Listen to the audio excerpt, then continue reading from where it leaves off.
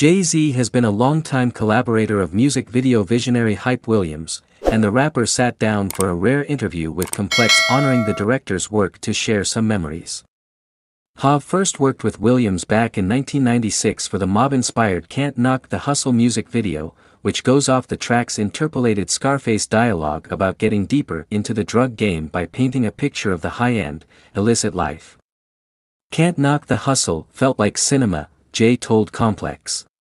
We also have to talk about Malik Hassan Saeed, the cinematographer Hype worked with.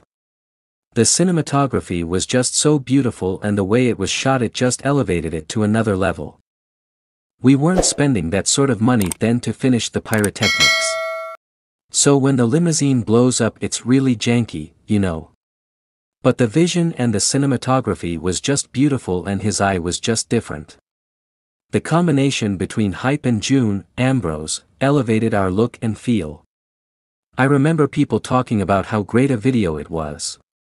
He further gushed over Williams, adding, "I would say that Hype could take credit for 50% of the success of the music at that time. If not 55%. We gave people an audio experience that they imagined in their mind, and when he put those visuals to it, it took it to a whole new level." Jay continued, "I remember hearing, Busta Rhymes, put your hand